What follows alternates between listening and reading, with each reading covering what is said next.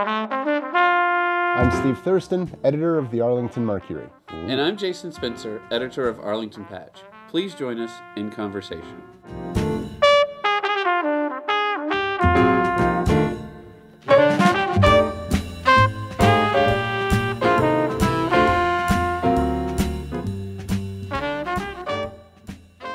I've been in and out of the newspaper industry for half my life, but... Wait, how old are you? I'm 34. Wow. So, yeah, I started writing a weekly column for the local daily when I was in high school. Where was that? Elizabeth City, North Carolina. Oh, no kidding. Yeah. What about you? I've been in and out of journalism a lot more than you have, I think. Not in terms of years of service, but just the in and out nature.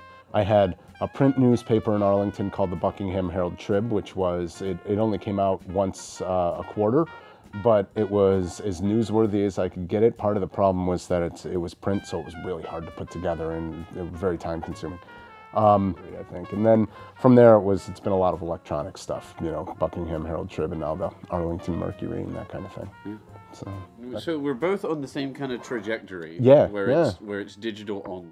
Yeah. That's where it's all going. I mean, that makes me nervous. It does. And I'm working for a digital-only company, but it's still, you know. Yeah. Why does it make you nervous? I don't know. Because everything's so fast. You know. Yeah. I mean, watching the newsroom, you know, in the last papers I was at in South Carolina, especially, watching the newsroom shrink. Yeah. You know, going from, I don't know, 18 reporters. We had a religion reporter. We had a health reporter. We had, you know, all these different types of reporters.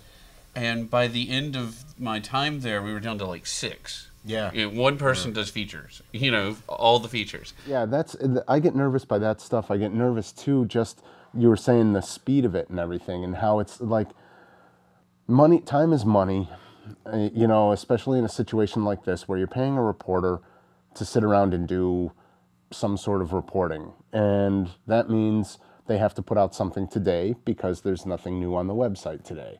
They have to put out something new tomorrow and the next day and all that kind of thing. And so if you want to hire somebody to do some of those longer pieces, some of those more feature-y kind of pieces, well, you have to figure out how you're going to pay for them. And I mean, this has always been the case with, you know, investigative journalism or the longer, like, news magazine kind of pieces. 15 minutes a day kind of thing. Yeah, you know, and then you're pulling it, and it's like, you know, if you're doing a really serious long piece, it's going to be a lot more than 15 minutes a day that you need to spend on it, you know, or you're going to have to get so much stuff in the can that you get that week where you can say, okay, we're going to finish this story and get it done and get it out. Right. And I think even at the print outlets or digital startups or whatever, finding that window is getting harder for everybody. Yeah. I mean, I've heard that, I've got friends in the industry, you know, and I constantly hear that. Yeah. Oh, it's definitely, that window's getting smaller, and because it's fragmented, you know, we've now, you and I went to a budget meeting, you know, here we are, semi-competitors or friendly competitors or whatever you want to call us. You're working at the Patch in town, at Patch in town, and I'm working the Arlington Mercury. And we're at the same budget hearing. And I mean, if you read the journalistic literature and that kind of thing, it's good to have a couple of reporters from a couple of different news outlets at an event to make sure one isn't lying or ignoring something, you know, to double check us. The more people you throw at something, somebody's going to come back with a better story. Right. Well, go ahead. I want to come back to that. Okay, yeah, no, because my whole point, though, is that right now we've got you at Patch, Rachel at Patch, me at the Mercury. I've got a few people who are working for me, like Jonathan Kim, who's a little bit more regular, and then I've got some interns who are working for me. Scott McCaffrey at the Sun Gazette, Scott Broadbeck at Arl Now, and then Mike Pope or somebody else at the Arlington Connection. There's like 7 of us. Oh, and Patricia Sullivan at the Washington Post. So there's like 6 or 7 of us, and from when I've done the research on this kind of thing, and I make it sound like I've gone off and done research, you know, the little bit of reading and the talking to other editors I've done about this, is that a county the size of 220,000 people, like we are, with $1 billion budget, we should easily have 6 or 7 reporters out there covering it, if we were a regular weekly paper, if there were just one weekly paper in Arlington, to really cover it well, 6 or 7 reporters, maybe 3 or 4 full-time equivalents, and then the others part-timers who are doing one thing or another. And I think this market totally could support that. I mean, and that could have a paper that was Arlington and Virginia specific. That could compete with the Times Dispatch, with the Virginia Norfolk and Virginia Pilot, Yeah. and the Roanoke Times Dispatch. You know, Yeah. a Virginia paper. Yeah. Because you could easily do that kind of thing. Yeah. And I think Arlington would totally support it. And so now we've got all of those journalists here. I mean, we've got actual journalists doing that. But so often we're chasing down the exact same story. So it's less efficient. I mean, there's an efficiency to, like you're saying, having 3 of us come back and seeing who can do the best story on the subject, and that kind of thing. But it would also be nice sometimes to think, okay, we've got 3 people there, and the other 3 people are off covering something else that's going on, at that time on that day. Well, and to that point, and to throwing as many people as you can get on one thing. Yeah. I went to this night center. It was digital media training back when I was at the Herald Journal actually, but it was up here. It's at College Park. Right. And Gene Roberts spoke. Mm-hmm. And know of Gene Roberts, like a legendary publisher. Yeah. So it was at a paper in Pennsylvania when John F. Kennedy got assassinated. They didn't have a budget to send anybody. So he rolled pennies and took cabs and the train and did whatever he could to get down there. Wow. And, every reporter in the country descended on Dallas. Right. Or every paper, every publication that could afford something had somebody there. And he's the one who came back with the photo of Lee Harvey Oswald holding the gun. Yeah. You know what I'm saying? Yeah, yeah. So that's, I know that's on a macro scale. Right, right. But it's the same kind of thing. Yeah, You know? Yeah, and it is. And there's a lot going on in Arlington. Well, and there's a lot in a situation like that. There's definitely a lot going on too, where where there's enough for those 6. For us, there's enough for 6 reporters to go, and each of us. County Fair it's nowhere near the JFK shooting. Right, no. But it's important. It's an important local event. And you can have 6 reporters at that important local event covering 6 different stories easily without us really bumping into one another. Oh, yeah. And so that's a time when, it doesn't bother me at all that we've got 6 different news outlets. But there are times when we were talking about this one day the other day, times when it's we're all going to the county board meeting and, well, okay. Not all of us go all of the time. That's my little thing. But the county board meeting, we walk away. Or watch online. We all get the same sort of feed, I'm sitting there in the room and I'm getting it, and somebody else is sitting at home watching it online or watching it on TV, or they've come and we're all getting, the county board member doesn't say one thing in the room and another thing gets broadcast out someplace. So we're all getting that same feed. And so there is room, I think, there to sort of, there's room to step back and say, well, why do we need all 6 of us to write exactly the same story that the county board delayed something or, I don't do this anymore because I'm getting older, but used to, on a story, just a big local story. I would wait up until 1 a.m. or 2 a.m. and see all the different outlets that were covering the same thing that I was. Waiting, their stories would publish for the next day, right? And I would read every one and compare them. Yeah, see who got something I didn't have. Right. See what I had that they didn't have. Yeah. So there's a way to learn and feed off each other in that. It's just there's so much going on. The pressure makes it hard. Well, and that's the other thing is that whole time pressure, and that's I think everywhere. It's always been everywhere in journalism, but I think even more so now. It's that what really needs to get tweeted right this second, and what can we hold off on? Two things to that. There's a saying that developed in the industry not long ago that, or a few years ago now actually, that news doesn't break, it tweets. Yeah. And there's actually this discussion going on around whether press releases, news releases, need to be more than 140 characters. Right. I always was taught growing up, you want to be first and you want to be right. Yeah. But you want to be right first. Yeah.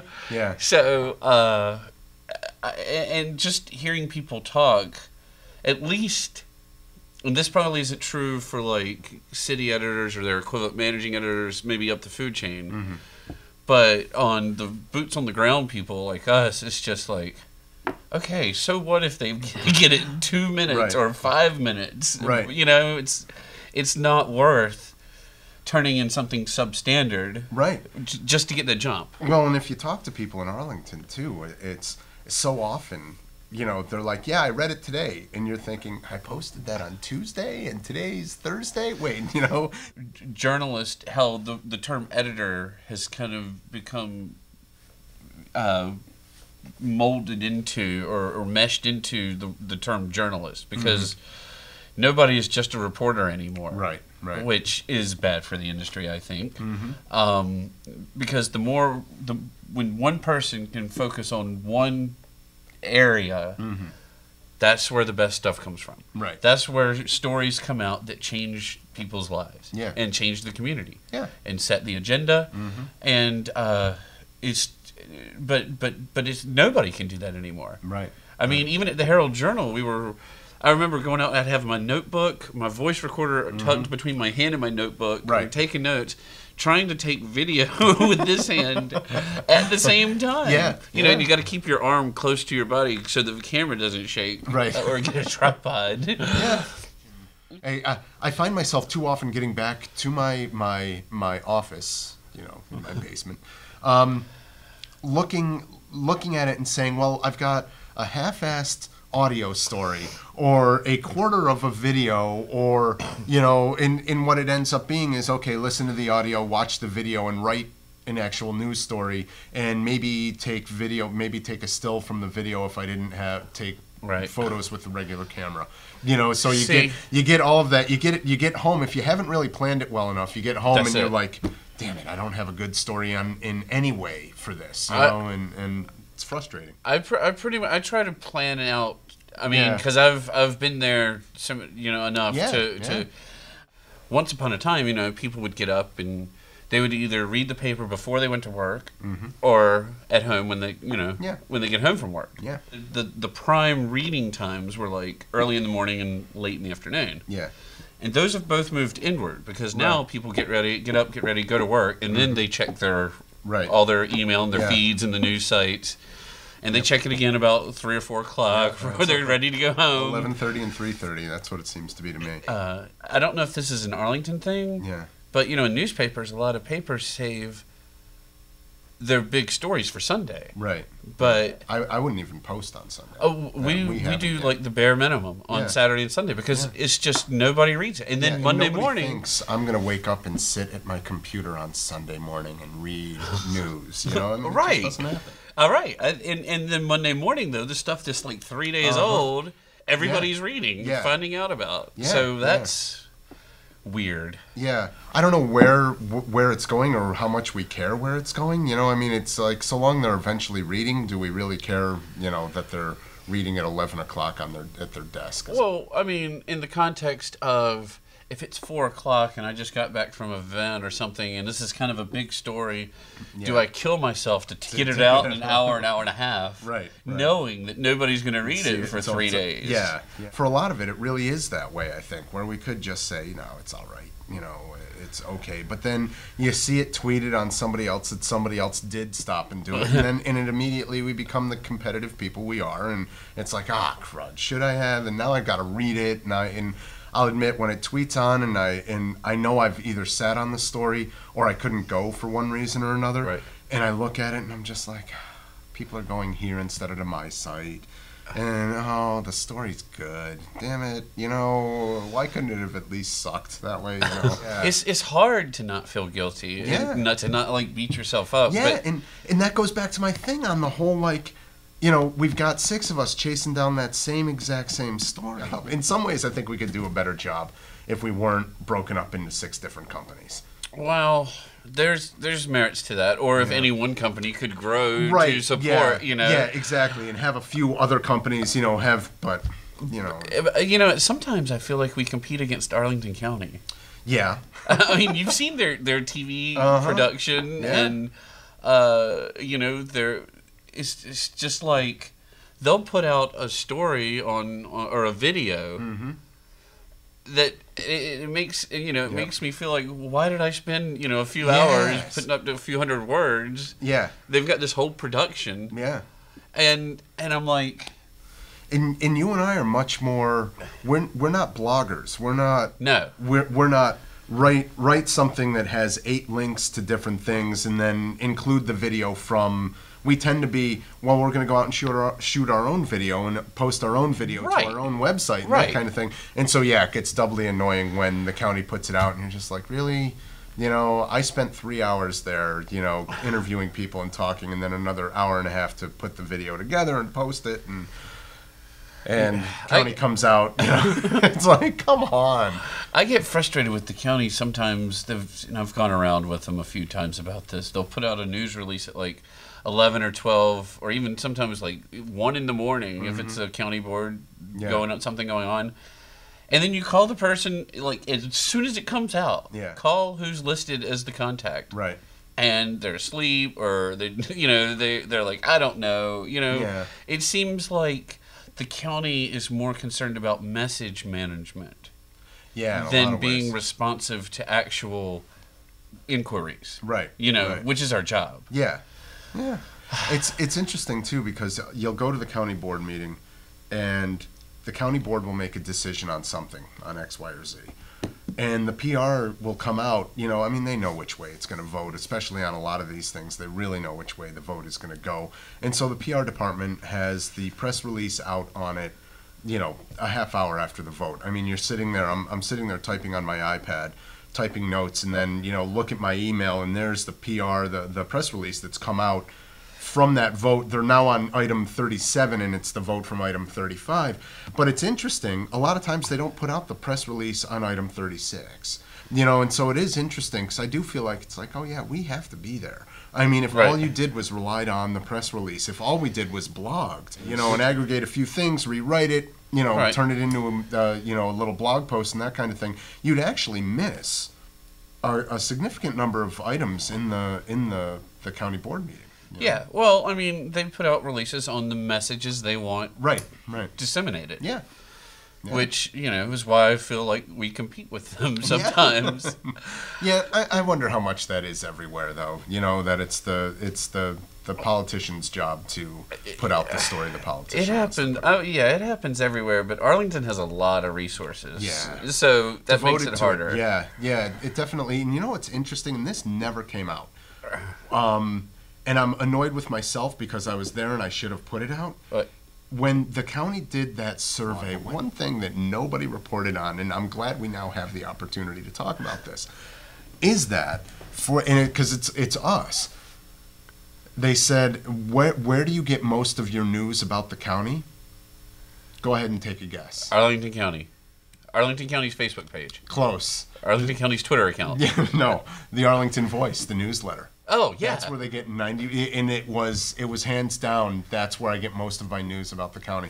It wasn't us, it wasn't Arl Now, it wasn't the Sun Gazette, it wasn't the Connection, it wasn't the Post. It was the county's newsletter, which is significant when you think about it. That's where I get so frustrated with journalism in Arlington. That's why I started the Arlington Mercury. Before that I had the Herald Trib, because I do look at it and think there's stuff that's missing. Totally. It's just Arlington is too big for one-man shows. It's just too damn big for one-man show. My hometown, I worked for the local, one summer I worked for the local paper. It's called the Chronicle. During the summer when it's at their highest, it distributes somewhere around 40,000, 38,000. Yeah, but what's their digital footprint? None. They don't. Their website is, please go find our papers everywhere. Okay. Seriously. During the worst of the meltdown in 2008, they still published 48 pages. The Sun Gazette here, because it had hit the housing market so hard, the Sun Gazette went down to 28 pages or 20 pages, something like that. Well, the Post shrank. Everything shrank. Yeah. This paper kept putting out the same thing because they rely on hundreds of basically classified size ads, even with like icons and the name of the company and a phone number, and that's it. But anyway, my whole point was 110,000 people, somewhere, let's say just for fun, 35,000 distribution. The rule of thumb on distribution is, 1 in 3/4 people read a newspaper. It's something like that and for community papers. So not quite double. So somewhere around 60,000 people. 110,000 people. Figure, okay, only adults are reading it. Most kids under, say, 15 aren't even picking it up. Most people who start reading it are probably in their mid-20s. All of a sudden, you're down from 110,000 possible people down to like 70. And you start thinking, they've got a penetration of 60,000 people in an area where they'd expect 70,000 people. You know, I mean, it's like a crazy 80% penetration or some crazy thing like that. My whole point with this, though, is that they have 6 full-time employees. You know, and they have competition from other weeklies in, like, my hometown is in this pie, and there are other weeklies that, like a Venn diagram, you know, other weeklies carve out pieces and that kind of thing, and a daily paper, that TV station that I mentioned, and a business journal, and like 3 radio stations, 2 of them have news crews. And we have, for years, we had the Sun Gazette with Scott McCaffrey running the show. 200,000 people. Well, you know, yeah. I mean, it's ridiculous. It's, Oh, yeah, the market is fertile. Yeah. And it still is. And it still is. And yet we seem to be building one-man shows everywhere. Well, you know, there's 2 of us here with Patch. Right. Rachel is my colleague. You know, Right. I'm not her superior in any Right, way. right. But, and we do have some support, like with an ad rep, and some regional people to help with editing. But 2 points to what you were just saying. The paper I interned in college, the Daily Record in Dunn, North Carolina. Hoover Adams was the publisher. He died recently, which is thought of this because they always ran his column. He wrote a column like 2 or 3 times a week. It was called on the front page. These right? Little Things or something. Double wide on the front page? No, just one column, Oh, okay. single column down one side. Right. And it was just about him and his friends. You'd see it at the chamber or this function or that. And you got the most letters whenever they skipped that column. Their penetration was 112%. They were in the Wall Street Journal.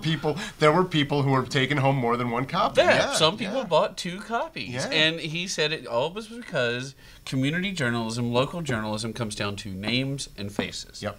He's like, I don't care if it's a boring photo of a boardroom.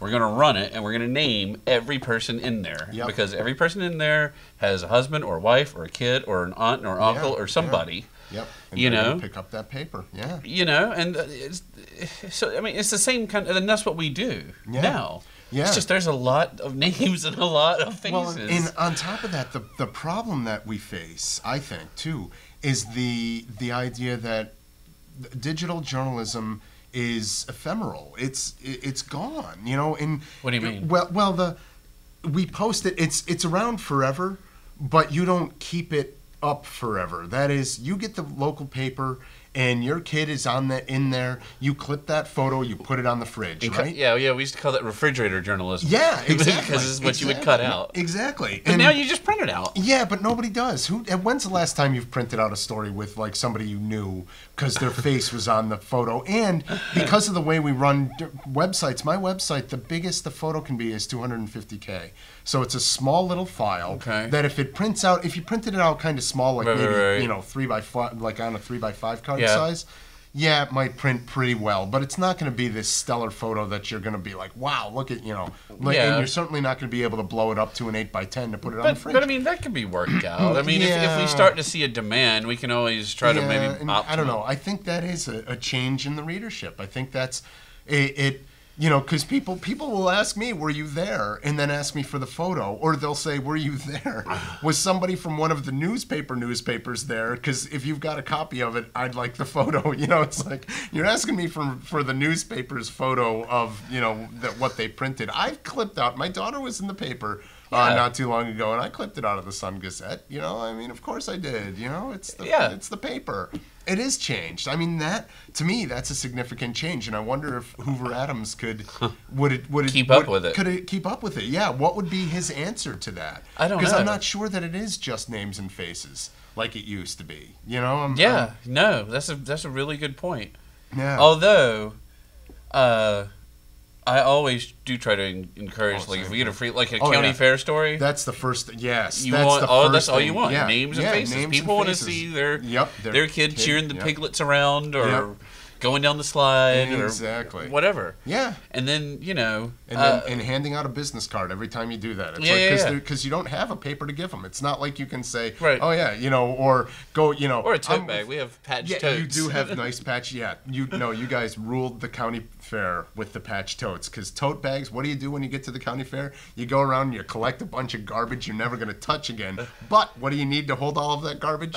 A tote bag. That's right. And that's why Patch won the day. Yeah, no. And they're environmentally friendly too. Are they? Are they hemp? No, I don't think so. I don't know. I can't really speak to that. But I think you should talk to them. We want hemp tote bags. I'll put that on the list. Tell them Steve Thurston says make hemp tote bags. Well, you know, you were talking earlier about the differentiation between us and bloggers, and that's important because a lot of people. I mean, the industry's changing. Yeah. People are changing. Readership habits are changing, and the speed at which corporations and different businesses and different governmental entities all put out news is different, is all changing. Speed. We're trying to keep up with that, but then it's circular because then the readers are trying to keep up with us, and a lot of readers, I fear, they hear like a news website, like either Arlington Patch or Arlington Mercury, and their first thought is, oh, that's a blog.